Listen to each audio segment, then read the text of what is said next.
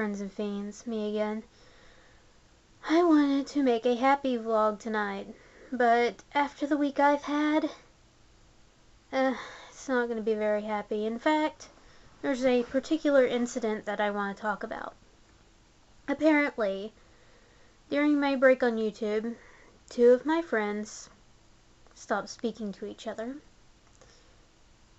And apparently they had had a pretty nasty fight that involved in some unfriending.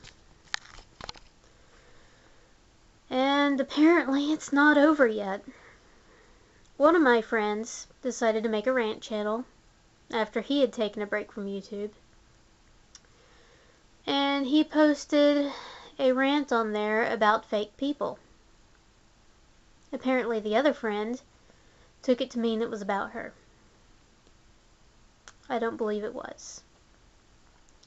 Because apparently he's been going through some real life stuff with people in real life, and sometimes you gotta go to the internet to let out that kind of frustration, you know? I mean, I myself have had some ranting to do about real life instances, and I don't always do it because I don't want to get too many people involved with my problems. But to be honest with you, I don't think that he means anything by his ranting video. I mean, it's not about you. It's about people from his real life that he's trying to deal with. And ranting is how he can release his frustrations. This mess is stressful. I came home from work after a day where I found out that my favorite restaurant is going to be shutting down. Yesterday I found out that I'm not going to be able to get my apartment this month. It's going to be next month at the earliest. So I may have to go somewhere else to find an apartment.